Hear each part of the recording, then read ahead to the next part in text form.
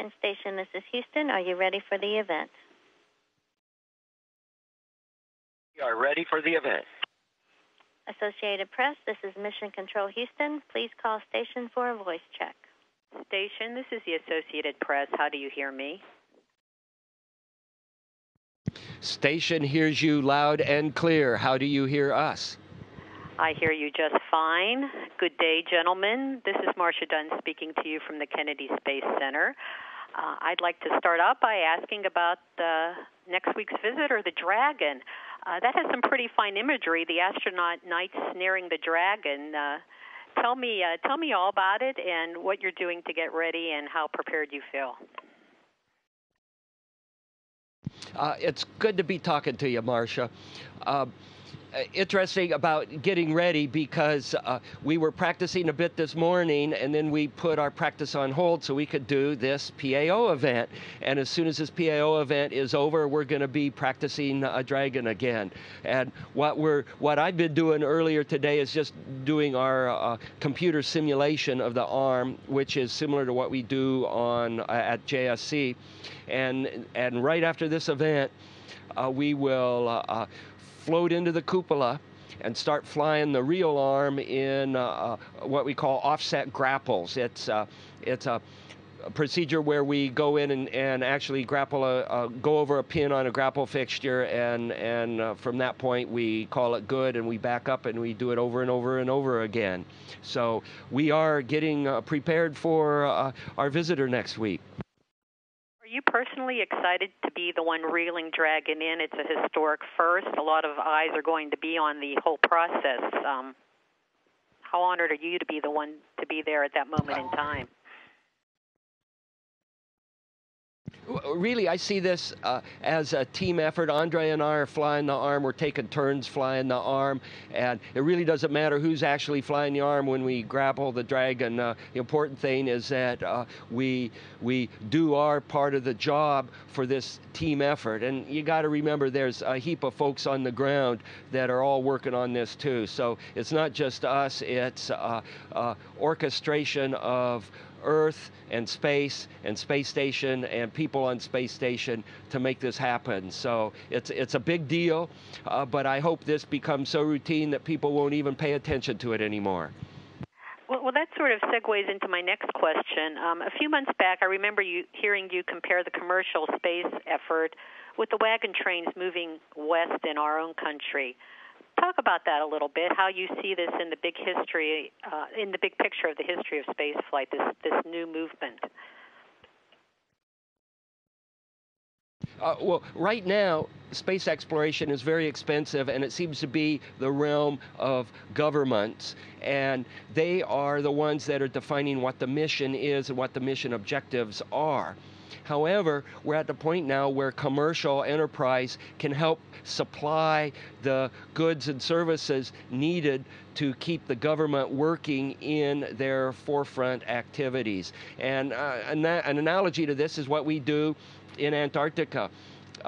The Antarctic Research Program is defined by the National Science Foundation, but the goods and services are all contracted out to commercial people that provide the food, the services, the airplanes, the housing. All of that's contracted out. So the government's in the business of exploring the frontier and defining the mission, and they spawn off the support activities to commercial free enterprise, which is a very American thing to do.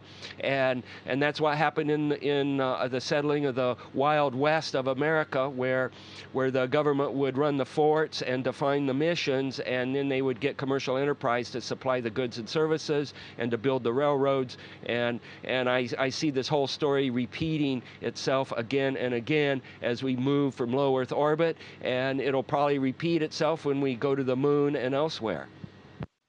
Dr. Kuipers, what's your take on that? As a European, how momentous do you think this upcoming SpaceX launch will be in your view? Well, it's the start of a next era, and it's a natural process. We've seen this, of course, in the past with all kinds of transportation, with shipping, aviation. So this will happen in spaceflight as well, and it feels very good to be part of that, and I look forward to it very much. This is the start of a real new era, and we'll continue with a rapid pace, I expect, and there's a lot more to come.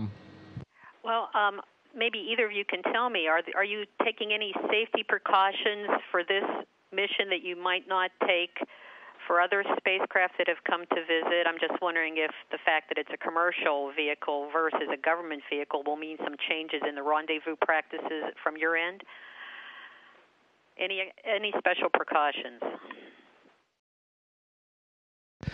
Well, as you know, spaceflight is very safe. There's a lot of safety precautions for everything we do, for all the vehicles that come from all the nations, and this includes also the Dragon that's coming now. So a lot of people on the ground are working on this, and I can tell you it's very safe. We have a lot of steps where we check everything, the ground and the crew and everybody. So from that point of view, it's not different than any other one. It's safe.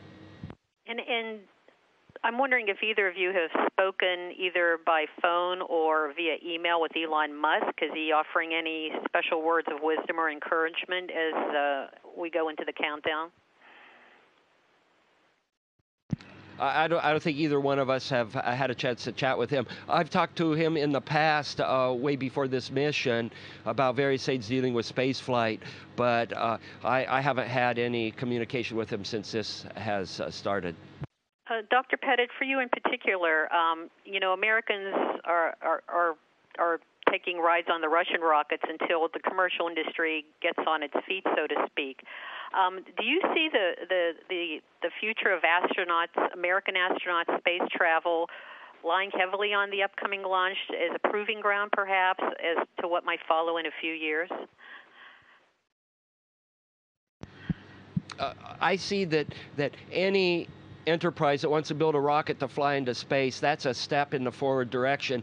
And we, as public watching in on this endeavor, need to be prepared to see a few flops, because that'll happen. And think about what happens in the aviation industry, and you've seen these old pictures of airplanes with 27 wings that collapse before it even gets off the runway, and airplanes that have things that look like umbrellas that vibrate up and down, and we kind of laugh at those, but at the time these were serious efforts to try to figure out how to fly, and we'll probably see that story repeat again and again, and we just can't quit if the first time or two doesn't work right. So this is just something that it takes a lot of work. We roll up our sleeves, we try. If it's successful, great. We can't let our heads get swollen up too much, because there's always a failure around the corner. And when one of those happens, we just regroup, sharpen our pencils, do some more calculations, make some engineering modifications, and keep going. And I hope that is the ingenuity in the American process that will lead to a commercialization of space. Well, thank you for that answer. And by the way, I've been following your space zucchini, broccoli, sunflower saga. A question about your coffee, though. Are you sipping coffee up there from one of your mugs that you like to make, or are you using the traditional pouches and straws? I know that's something you've toyed with in the past. I was just wondering how the coffee's going.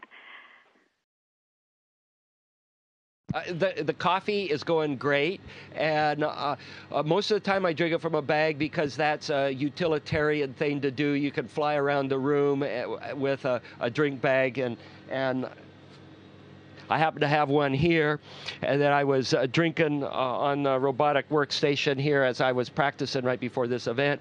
However, I do enjoy using my zero gravity cup, and I'll drink tea and coffee from that on occasion, just because we're in space and we can. Well, good for you, and best of luck next week and for the remainder of your journey, and Godspeed, safe return to Earth in a few months. Thank you very much. Well, thanks, Marcia. It's always good to have a chat with you. And station, this is Houston ACR. That concludes the Associated Press portion of the event. Please stand by for a voice check from KRLA Radio. Station, this is KRLA Radio. How do you hear me? KRL Radio, we hear you loud and clear.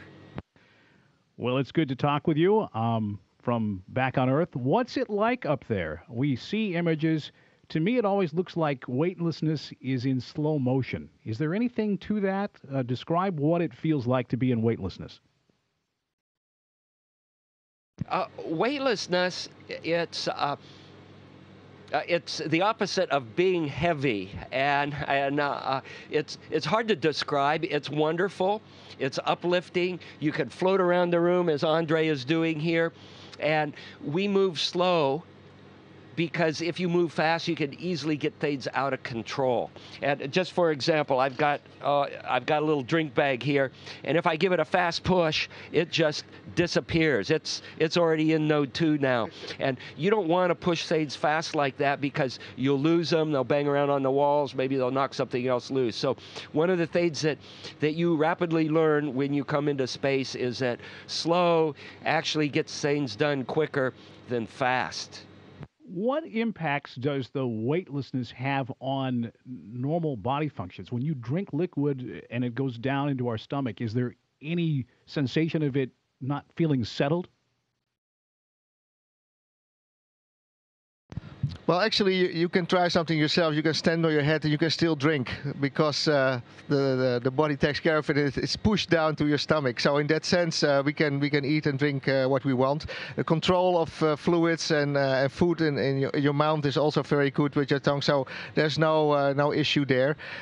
So from eating and drinking point of view, it's pretty normal. But you have to be careful with the food, of course, that things don't escape, because that might make things a bit dirty and things like that. But that is a thing we have to get adjusted to deal with floating fluids, with floating food during dinner.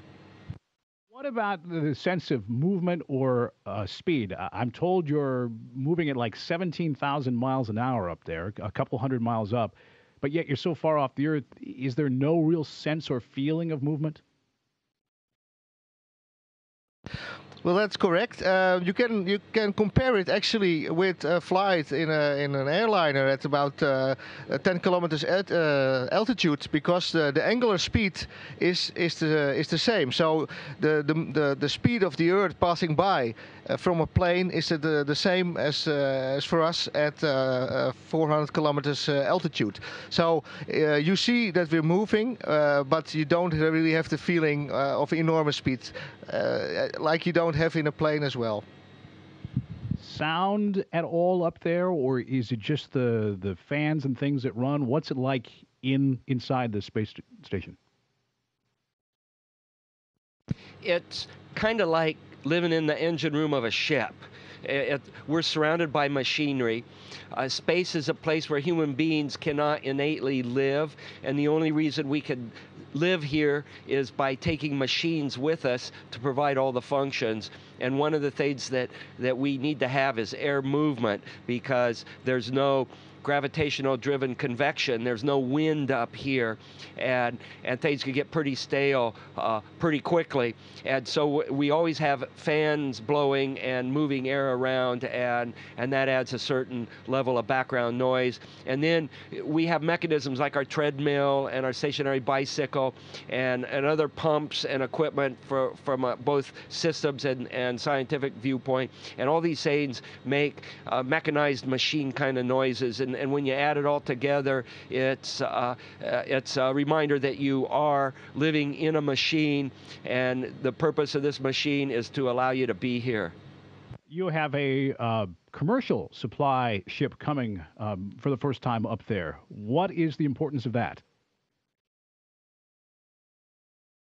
The importance of the Dragon vehicle coming up is letting some entity other than the government do the supplies for the space station, for moving off into space. So now the governments, like government-run agencies like NASA, can concentrate on the frontier aspect of being in space. They can define the mission, they can define where we're going and what we're going to be doing, and then we can have the commercial entities supply us the goods and services that we need in order to do the mission. And I like to use the analogy of forts in the Old West in the United States. And the wagon trains that supplied the forts were run by commercial entities and later replaced by the train system, but the government defined what the mission was and ran the forts. And I think we're going to see that scenario play itself over and over again as humanity moves out into space. A little bit now about the risks up there, space debris. Sometimes we'll see stories about things that are done to protect against that. There's a lot of junk floating up there, or do you ever see anything fly by, or would that be tough to see? There is a lot of junk. If you look at the radar targets that where they plot them as little dots around Earth, and it's like, wow, we're flying in a cloud of junk. However, space in low Earth orbit is a big place, and the chances of actually running into one is pretty small. However, we do have to watch out for these SAIDs, and every once in a while we do a debris avoidance maneuver, which is a NASA acronym for DAM. So we can actually say DAM on the loops now, and in the context of debris, you will be understood. And we've done a couple of dams since we've been here, and one time we did not have enough warning to do a dam, so we went into our Soyuz as a safe haven in case of collision, but there was not one, and so we popped out of our Soyuz and went back to work. And then what about these solar flares that we've been seeing from time to time in the news? Is there any extra radiation on you guys, and is there anything you do to protect yourselves? There's probably some extra radiation. However, we're exoatmospheric, but we're still protected by Earth's magnetosphere. Earth is like a great big spherical magnet with a north and a south pole, and the magnetic field radiates way out into space for thousands of miles, and it intercepts these solar-generated particles and deflects them. It's kind of like Scotty turning up the shields for the Starship Enterprise. And Earth does this naturally for us. And so we don't have to worry from a radiation safety point of view when most of these solar events occur. And the biggest effect of these is that it makes beautiful aurora. And we like to stick our noses against the window in the cupola and look at these spectacular aurora displays that happen every time the sun goes burp. Lastly, read an article about how the eyeball changes a bit for those who've gone in space. Do you sense any changes physically when you're up there in weightlessness? Well, there's a lot of things happening with the human body and weightlessness because, of course, it functions best at 1 times gravity, 1g, and the body adapts to the microgravity environment. Some things, however, like bone loss and muscle atrophy, these are things that continue on the long run, and we have to do things against that. Now, there is indeed some new indications that things happen with the eyeball, and that this investigation is going on at the moment. I mean, we have been going to space for long durations for many years, many decades, and so it's not that serious that we cannot go anymore. It's just something new that's being investigated and see if this is something that we have to find countermeasures against or something else. So at the moment, it's not an issue that we are very worried about. Well, it's been good talking with both of you. Thank you very much. It's our pleasure, and come back and visit us again. We'll do that. Thank you so much. Station, this is Houston ACR. That concludes the event. Thank you. And thank you, Associated Press. Copy that. And KRLA Radio. Station, we are now resuming operational audio communication.